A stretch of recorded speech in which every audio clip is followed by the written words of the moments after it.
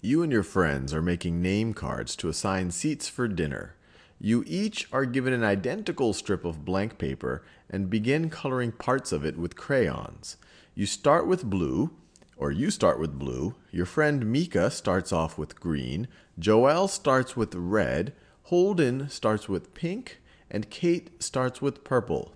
After one color is used, whose strip has the same part of its area colored as yours? So let's look at my strip right over here.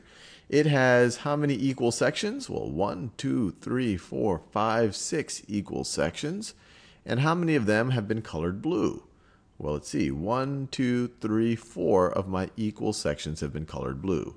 So I need to figure out which of these other folks have colored exactly 4/6 of their strip blue.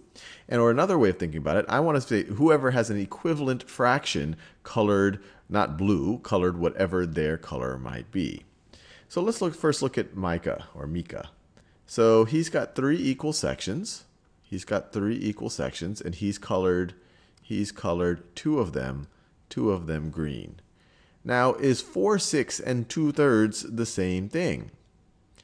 Well, he has 3 equal sections. I had 6. If I were to group each of these into groups of 2, so if I were to divide by 2, let me do that. If I were to divide by 2, so I'm going to group this into groups of 2, then I would have 1, 2. So I'd have 1, 2, 3 equal sections. And then if I were to group the blue strips into groups of 2, then I would have 1, 2 of them that have actually been colored blue. So if I divide both the numerator and the denominator by 2, I get 2/3, which is the exact same fraction as Mika. Another way to think about it is if you divided each of Mika's sections into 2, so if you divided this into 2, this into 2, and this into 2, well then how many total sections does he have?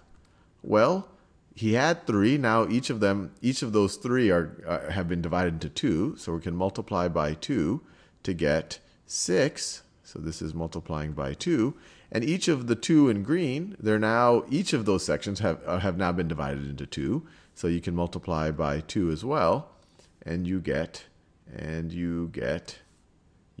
4. So 2/3 and 4/6 are the same thing. So Mika has colored in the same amount that I have.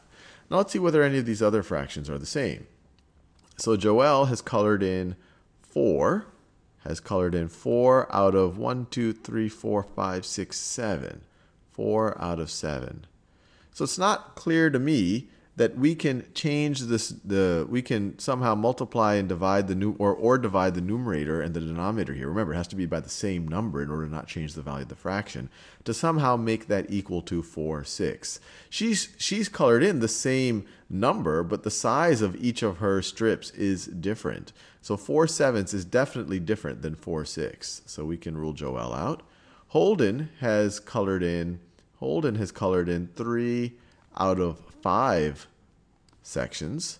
3 out of 5 sections. Once again, not obvious that I can multiply both the numerator and the denominator 3/5 times something to get you to 4/6. So these aren't equivalent. And then Kate has colored in 1, 2, 3, 4, 5, 6, 7, 8. 8 out of 11. And once again, I could try to get a numerator up here of 4. I could divide by 2.